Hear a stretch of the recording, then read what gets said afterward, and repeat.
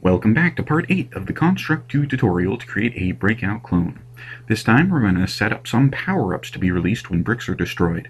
But first, a few cleanup things from last time. I need to take my blue laser, and I need to destroy that when it's outside the layout. I want to take my paddle, and I always want to see that on the screen, so I'm going to add bound to layout there. And I really don't want any extra ghost images of explosions, so I'm going to add an event. When the explosions are finished, I'm going to take the explosion and destroy it. Explosion, destroy.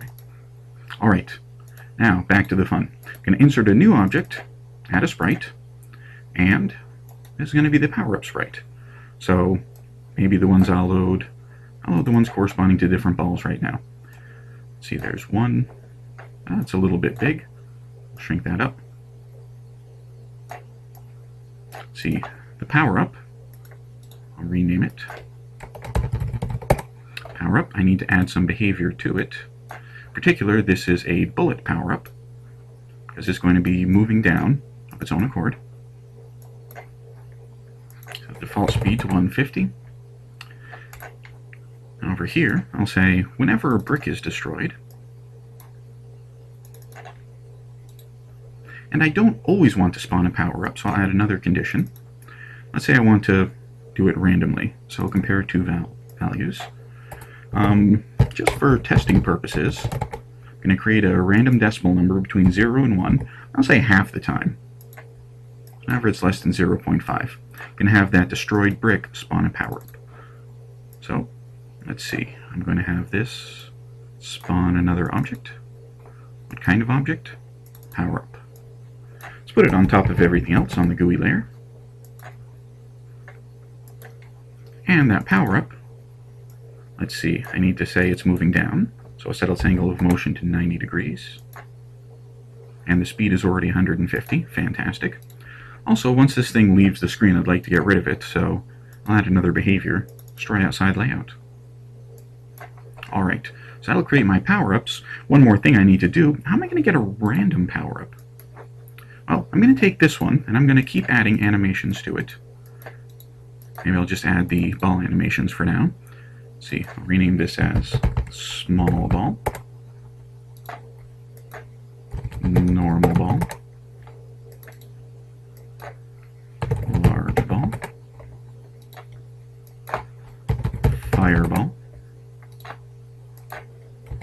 through ball, and I'll add the corresponding pictures for each. Let's see, normal ball, large ball,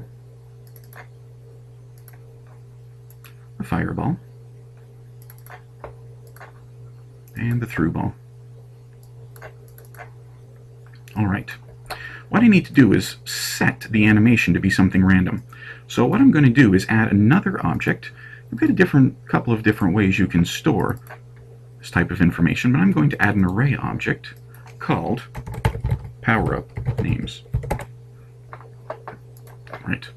When the layout starts, I'd like to load this with all sorts of information. So I'm going to add a new event.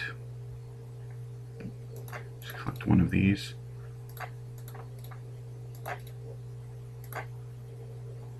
This is going to be when the system starts. On start of layout. I really want this to be,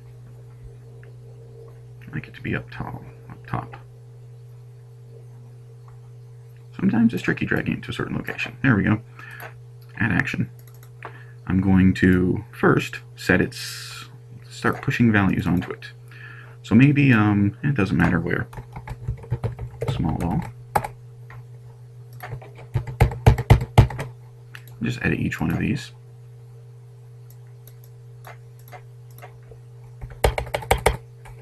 Normal.